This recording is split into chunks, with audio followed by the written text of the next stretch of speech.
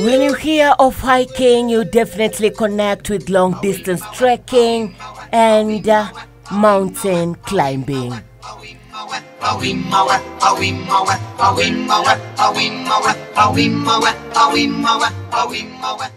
Experienced hikers would likely advise you to collect essential information about your hiking destination, key among them the weather pattern and the terrain. And a tour to Mount Kipipiri in Kinangop would not be different. I'm told this is a tough hike, one of the toughest, but I think I'm well prepared for it. I'll just go there with a very positive mind and hope that I don't suffer at any point. Some little exercising before the hiking is required.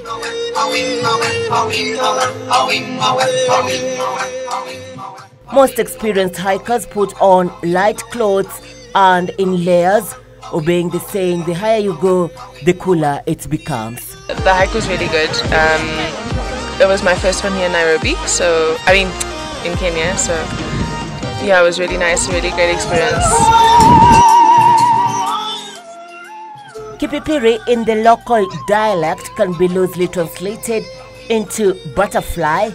Mount Kipipiri connects to the Aberdare ranges, standing tall with an elevation of 3,349 meters above sea level. It was a bit long and very hard, but we made it, and service was well. We didn't get lost, and the conversations were good, so all really good. The mountain is an isolated volcano in the Wanjohi Valley on the Kinangop Plateau. The valley is said to have been frequented by white settlers in the 1920s for luxury. A hike here will take you through a dense forest and moorlands vegetation, with the peak spotted on an almost bare rock surface with little high altitude vegetation. It is highly encouraged to do hiking in groups for support, especially when encountering hiking challenges.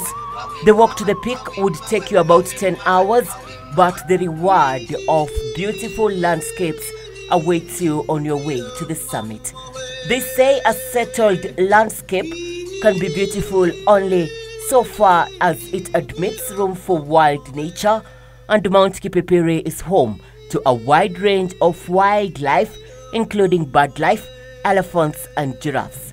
Nevertheless, birds and giraffes are the most likely animals you would spot along the hiking route to the peak of the mountain.